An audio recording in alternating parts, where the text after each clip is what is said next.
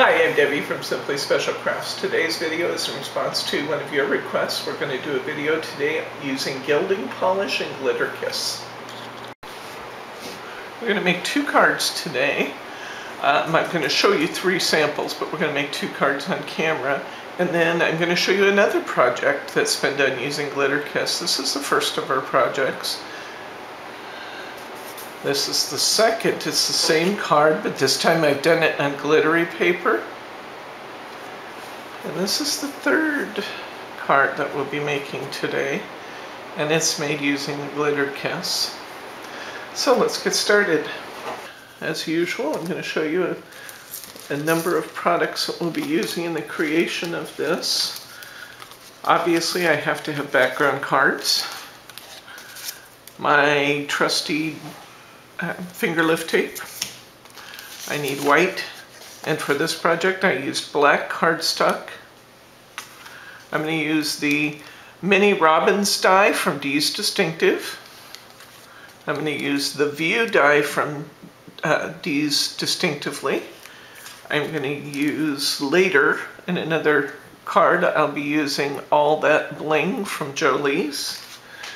And I'm going to use some quick release die paper. One of the questions people have been asking me is, how do you get all those little pieces out of your die? Well, one way you can do it is with quick release paper. This is also particularly good for dies that have a tendency for the paper to stick, so we'll go ahead and demonstrate the use of that product while we're at it today.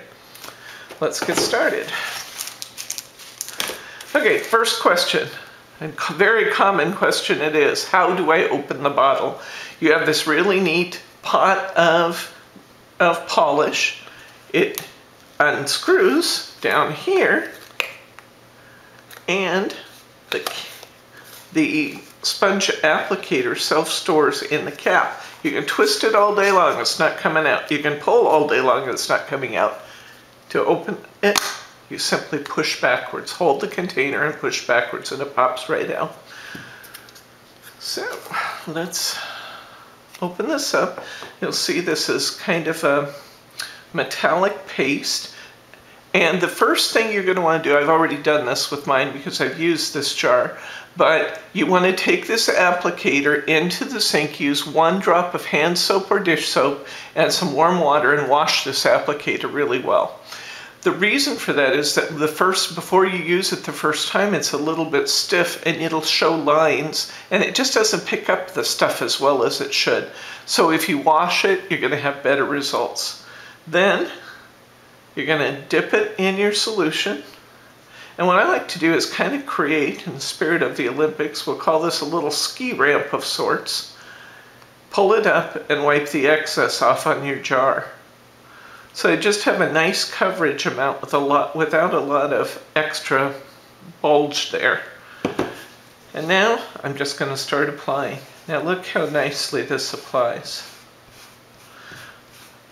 You be sure to put some scratch paper, or in my case I have a craft mat behind what I'm doing.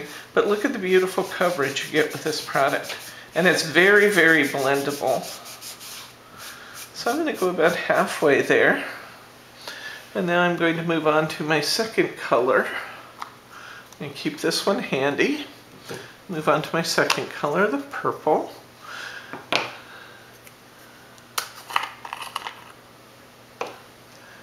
And once again, I'm going to dip and pull towards the side, and it's going to create something of a little ski ramp inside there, until I get a nice coating on my sponge. Now when you finish with this, you want to wash your applicator so they don't stiffen up. If you forget with this product, you'll actually be okay. It washes out really well. The Glitter Kiss, on the other hand, is a much less forgiving product if you forget to wash your applicator. So just make a point of washing the applicator when you're finished with it. One of the things I love about this product is the blendability, and we're going to take a look at that right now. You can see I've just basically, for this card, I'm just kind of covering One side with purple, the other with this gold. These colors, by the way, that I'm using are Purple Mist, and this one's called Gold Treasure. You can use any colors you want, but those are the ones I chose. I'm going to put just a little more solution on my gold sponge. And remember, these applicators are washable. This is a water-based product. So if I mix my colors, don't have a fit about that, because it washes right out and it's not going to destroy my applicator. So see how blendable those are? I can just push that right in there. If I get a little lighter strip than I want of the blending, I can come right back over the top with my purple again and blend that out some more. Oops, add a little extra. Add a little extra purple till you get just the color combination you're looking for. It doesn't hurt, it's fine if you want to give something a couple coats, but I just want some nice color mix right there in the center.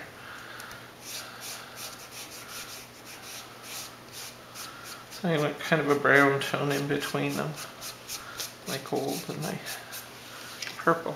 Okay, the next thing I'm going to do to make this card that we've looked at is look at my fingers, because they're probably inky. It's impossible for me to do a job like this without getting messy friends and neighbors. It just happens. But that's part of the fun of crafting, isn't it? I'm putting these back in here for the moment, but just to keep them moist, because I'm going to use them again in a minute. Don't forget to wash them when you're done, though.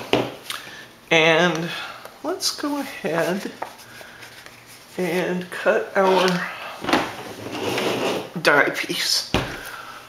I get lots of questions about what kind of die cutters to use for my little tiny jobs. I use a tattered lace baby blue, and for this particular job I'm going to use my larger die cutter, which is a Spellbinder's teal machine. I know it's not the latest or maybe even the greatest technology, but it's a very reliable workhorse I've had for several years. It just keeps going, and I don't see any reason why I have to get rid of my favorite die cutter, so here we go. I'm taping this down. Now, what I'm creating here is I have my cardstock on the bottom. Next I have my die release paper. Honey, grab me some more purple tape over there, would you please? I get every bit of use I possibly can out of my easy release tape, and my little spot pieces here have been too well used to hold this all in place, so I'm just going to tear off a nice piece and stick that on there so you're not waiting while I try and put all these tiny pieces in place. But I like to use that to hold everything where I want it. Now, this die is actually an aperture die. It's not going to cut out, it's going to cut a piece out of the middle.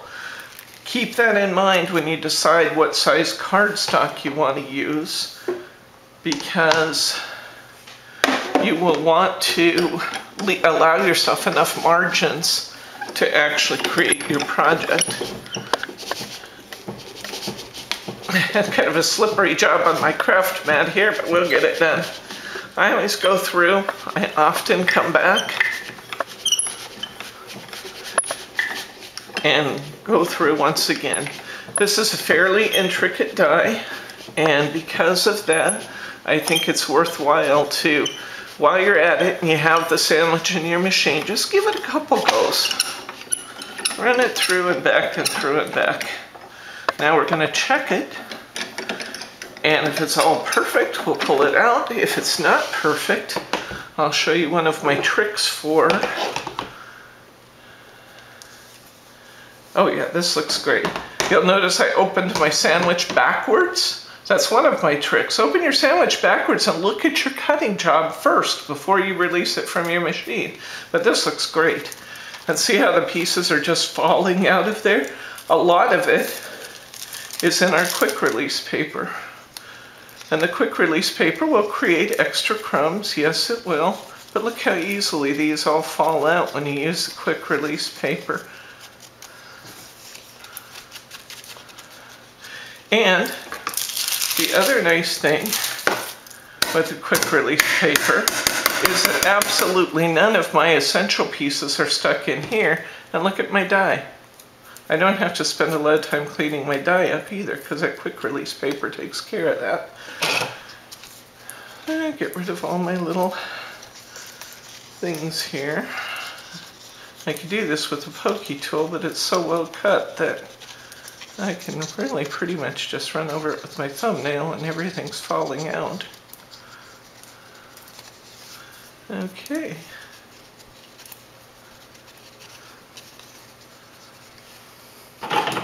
Didn't bring my pokey tool over here to my video area, so I'll cheat using a sharp pair of scissors. There we go. That's all done and cleaned up, so we'll get that out of the way. Wipe that off for me if you would while you're waiting, and I'll cut my birds next. Beautiful. I'll be positioning this. Now look at that. Have you ever seen anything that pretty with that little effort? I hope you can see in the video the beautiful glimmer of that background material. And then assembling my card, as you know, is pretty quick and easy.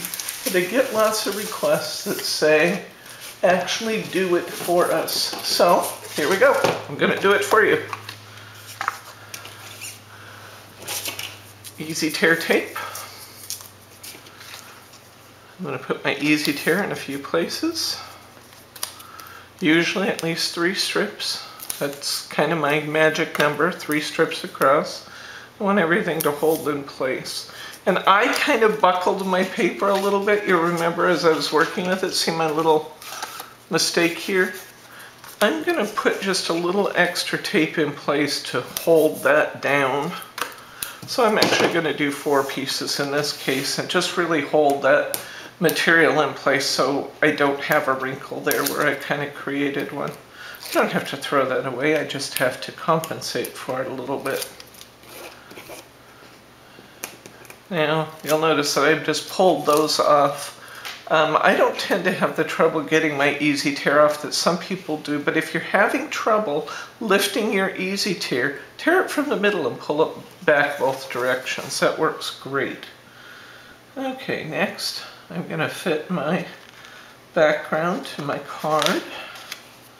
And I cut these just a little bit larger than I'll actually need. Now you'll notice here, see it's going to show here, but it's not going to show through my through my aperture.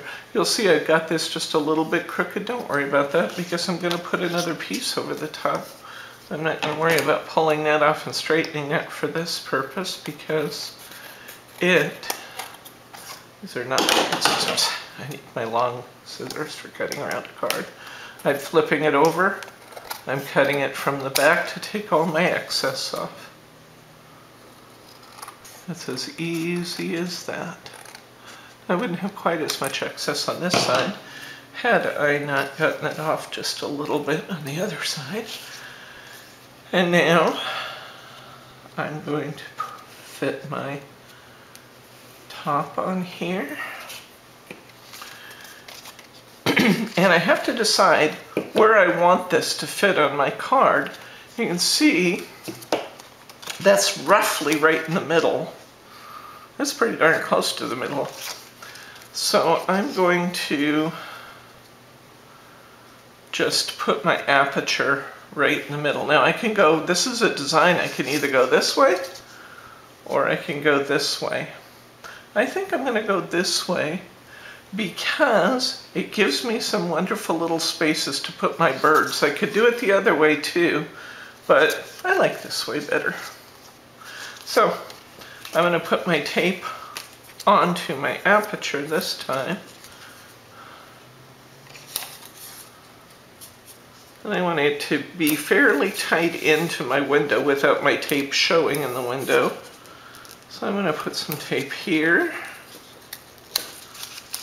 I'm going to put some tape here. And I'm going to put some tape here. And then just to make sure my edges are down nice and tight, I'm also going to put a piece of Easy Tear here and here. Now you'll notice I'm going just a little bit over the edge. And the reason for that, see this little edge is a little bit higher? The reason for that is that this Easy Tear tape, I call it Easy Tear, in the system it's called Finger Lift. But this Finger Lift tape has a strip of glue or tape right down the middle, but both sides of the strip are just paper. And so to get my glue right on the edge, I need to overlap it just a tad. And see there, now I'm right on the edge with my actual tape. Next, we'll peel our tape from here. Now this is one of those times where it's going to be a little bit stickier about coming, the paper's going to be a little stickier about coming off. So I'm just going to come into the center and tear it both ways. I'm glad you saw that because I always try tearing it from the side, but if it doesn't lift quickly and easily, see there's another one where it just doesn't want to lift easily without the tape. Just come to the center and pull it back. And you see where it's lifting a little bit there? That's fine. It'll push down when I put the card on. But I can go anywhere along that bar of tape and lift that. Now, I want to position this one pretty carefully because this one counts. You'll see this. And, okay, and again, I'm kind of glad you saw that because, see, I still got it just a little bit off here. I'm going to trim that little edge. Nobody in the world is going to know but you and I that I did that. Me and my thousands of YouTube friends. But it's good that you see that, you know, those of us who are doing this stuff on camera, we do it just like you do. And the little fixes we make, you don't often see them, but they happen with other cards just like they happen with yours. It's a good thing to acknowledge that that happens. I had several comments from customers after I did one of the videos, the covering a card and insert video, that people were really glad that I let you see my mistakes because it made them feel better about their own crafting. Oh, believe me, I make a lot of them. I'll also say, though, that some of the very best creations that I make, I have made covering up a mistake because it forces you to be even more creative about how you cover it up. Let's see that little edge there? I have just a little showing, so I'm grabbing my paper cutter, holding it nice and steady in there, taking a few passes, and I trimmed that off. Now I'll take my scissors and get rid of, I have just a little of that bottom layer that didn't want to cut with the paper cutter. I take my nice long scissors, just trim that up a bit. And we will have something that looks like perfection. Okay, I'm liking that. So we have this. Next thing I want to do is put on my birds.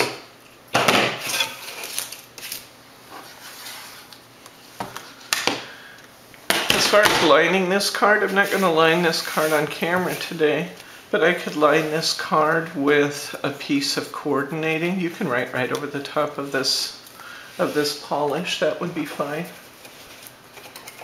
So I'll probably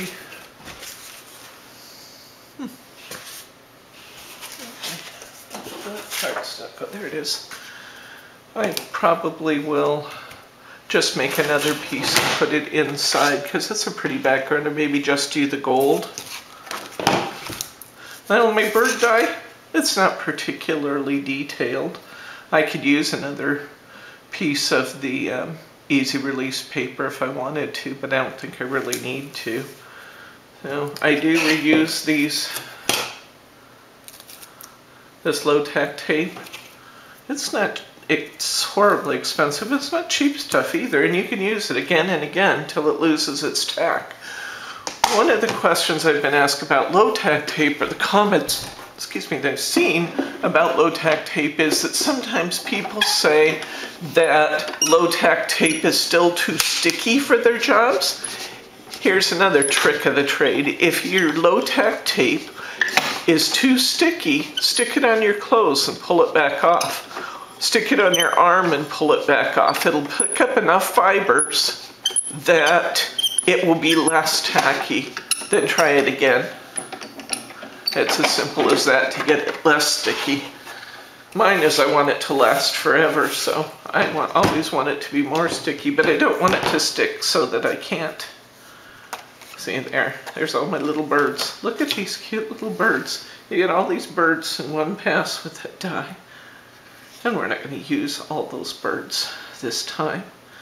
But you do get a bunch of choices. You can tell my cutting plates are very well loved. So let's bring these little birds and... Oh, I forgot to bring glue. Get some Cosmic Shimmer glue, please. It's the bottle, it's upside down. Thank you. My honey's such a good guy. My honey / cameraman / partner in life. He deserves a medal for putting up with me. Okay, let's see if this is going to come out this time. Okay, it's going to be difficult. I let it sit all night and didn't clear the little tip, so let's open that up. Get rid of that extra glue. I used a pen in my glue that said that it was stainless steel. It wasn't. So now I have a little rust in my glue. It won't hurt anything. It won't show. It's just irritating.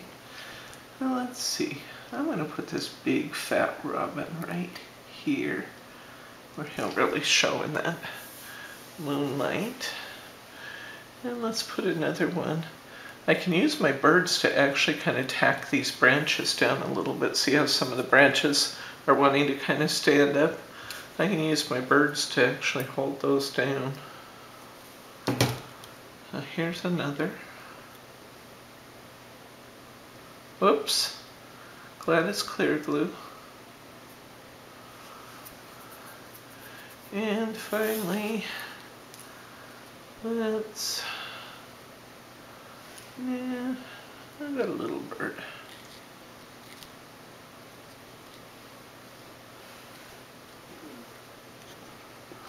All these decisions in life. I put the birds in a different place every time I make this card. Let's see.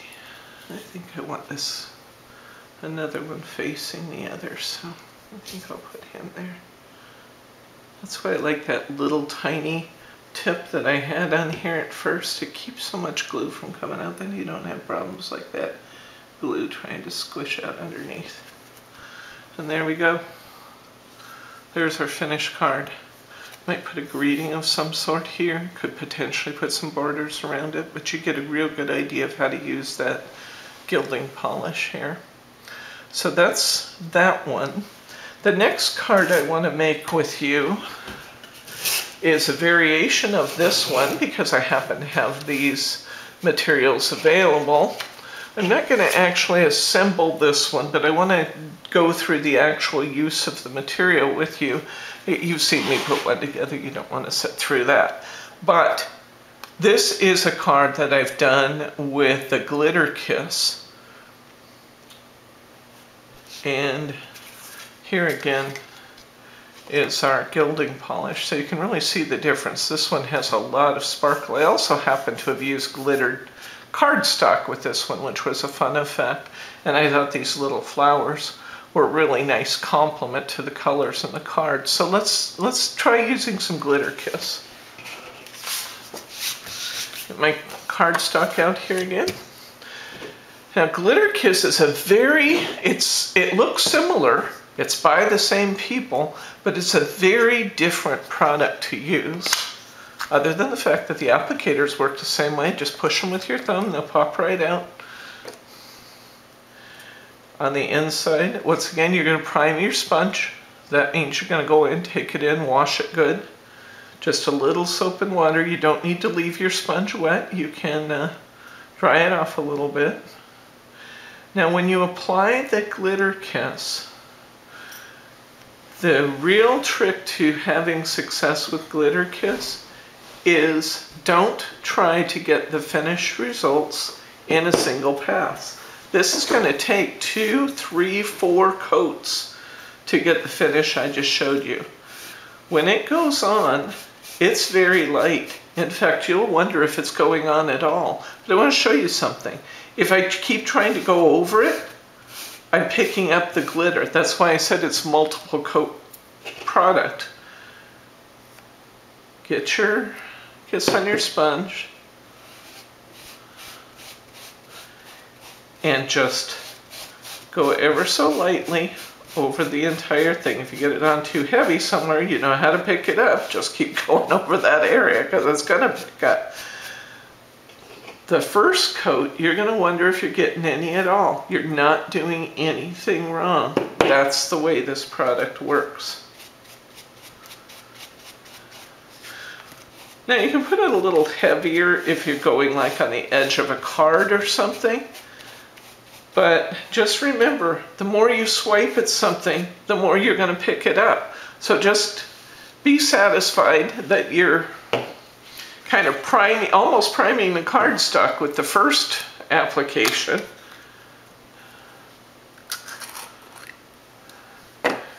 And it's going to take a couple of coats to get a really solid coverage if that's what you want. The 2 colors I'm using here, I'll read the labels to you in just a minute. I think this is called, wasn't this called Sapphire Pink or something, honey? Is it Sapphire Pink? Pink Sapphire Kiss. They were close. Try and wipe those big globs off. That's why this whole ski ramp approach works well. Because if you get those big globs on there, you get a really uneven coat. And I don't know about you, that really kind of bugs me if I get it really uneven. So I'm just putting down a base coat. And again, I'm not worrying that it's not putting a lot of material on there the first time. Then we're going to set this aside to dry. And while it's drying, it'll only take a minute to dry. But while it's drying, I want to show you another project that's been done with Glitter Kiss. Let's set this aside just for a minute. This is a project that my friend Laura did that I just love, and it's a perfect example of another kind of application for Glitter Kiss. A friend of hers gave her this wooden box, and she brought it over and said, I want to make something for a special Valentine's dinner, a special Valentine's evening. I'd like to put candles in it. What can we do with it? And because I'd been playing with Glitter Kiss and the gilding polish, that was the first product I thought about for painting her box. So she completely covered her box with the Glitter Kiss, and she has probably 2 good coats on everything. In addition to the gold Glitter Kiss that she applied it everywhere with the sponge applicator, but then when she had little fine areas like this or around the edges on the inside of her box, she used a paintbrush in the Glitter Kiss to get in those little harder to reach areas. We used the sparkly velveteen ribbon that we have available in the store. Isn't that burgundy ribbon just special? This is a little rhinestone trim that I picked up years ago that I had in my craft stash. You may have something similar. You could certainly do that with any rhinestone product that's in long strings, but this is one that I already had. We applied We actually put red liner tape on the back of this sparkly ribbon because we wanted this to be durable and to last more than one season. So we used red liner tape on the back of these. This already had adhesive on the back. We used the best glue ever on our candles to apply these little rhinestones, which were once again these little heart-shaped rhinestones were right out of my craft stash. And we used the best glue ever on the back. As you know, best glue ever will stick better if you actually apply the glue to the back. We put a little dot on the back of each of them, and then we just let it dry so it became like a tiny glue dot. And then we stuck those on, so they're there to stay. We used red liner tape again to put these on. We used, I made this little tiny bouquet for her to go in the front of the box just because I wanted another thing that had some color. And in this we used wine color velveteen papers, forest green velveteen, and these little buds in the center, so the stamen in the center of the flowers. That's a new product that's coming soon. The flowers are cut, the flowers and leaves you may recognize, they come from the Flower Frenzy die. But I think, and I used Cosmic Shimmer glue to put the flowers together, but didn't, and then she just purchased some of these little glass marble disc things to go in there, but I think this turned out absolutely spectacularly, and it was a really fun seasonal project, so I thought we'd go ahead and show you that. Okay, let's get on with coat 2. Again, I'm not getting lots of globs on there. I just kind of want a nice even coat. And you can see as I put coat 2 over the top, I'm beginning to get a little more coverage. It's still not going to be enough to finish. I'm going to need at least 3 coats. Because you can see, just like before, if I go over the same place repeatedly, it's going to just pick it up. So patience is the key for using Glitter Kiss. It'll just take it back off if you keep going over the same spaces. And you don't want to put on massively thick coats. Just go, see I got a little too much in a glob there. Just go slow and easy. And we're getting closer to getting a final coat. You can see that. We'll do one more coat here. There's our gold. That's looking good. And here comes the pink sapphire, the gold. By the way, I promised to tell you what that is. That is Sahara Gold Kiss. We have like 3 golds, and they're all very, very similar. They have slightly different colorations, but I think any of them would have done. There's kind of an apricot color in gilding polish that's really pretty. There's any number of combinations. I could have done the sky in blue, and I could have done the lower part in green. There's any number of combinations I could use with this dye. But think about, you're not locked into using this dye with this project. Take a look at your dye stash. I know you all have one, I certainly do. And look at dyes that have an aperture kind of cut that show the background through. And think about how you can create backgrounds using this fun and interesting product to make your own backgrounds. I just love the sparkly effect.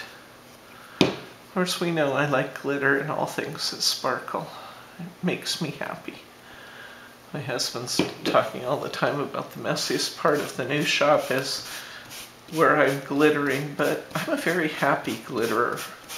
That's got to count for something, right? One more swipe over this and then we'll let this. And you can see, you know, you might be happy with the results at this point. I probably would go over one more time. So we'll let this dry for probably 2 to 3 minutes, and then we'll put our final coat on here.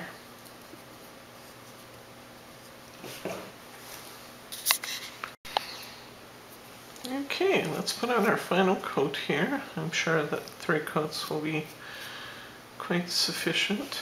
A few of you have written to me and said, I just don't think I'm doing this right because it's just not covering right.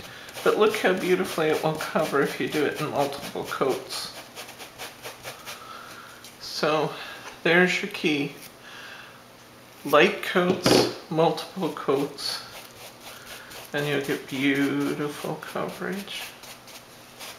See, isn't that looking nice? I actually want this. This one doesn't totally blend like our other product, but I can kind of sweep over the sides a little bit and kind of get a blended motion in the center. So I guess it does blend. It just, I'm doing the blending by covering one over the other. So I think that looks great with our gold. I don't think we need any more there. Set that aside to wash it. Switch products here. And let's work on our sapphire a little bit. I was pleased with the outcome of this because these happened to have been 2 of the bottles I had open in the shop, and I didn't know how this would work out on my trial project when I tried these colors, but I was really delighted with the results. Oh, using pink and gold. Who'd have thought of pink and gold in the back of a bird scene, but it worked really nicely. Give me the effect I wanted. Just remember, not too many sweeps over any place or it's just going to be a waste of time because we'll be picking up the product you put down.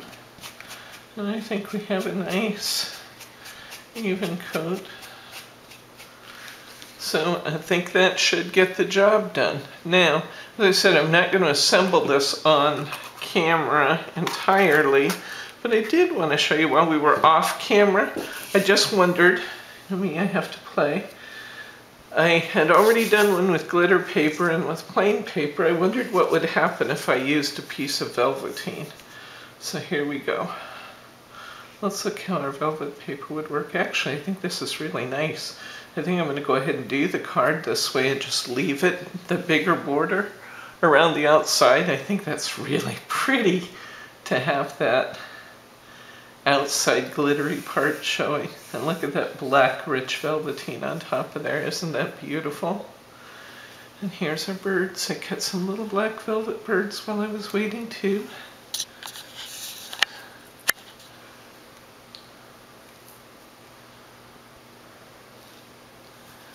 So of course they will help set this down, anchor this velveteen a bit when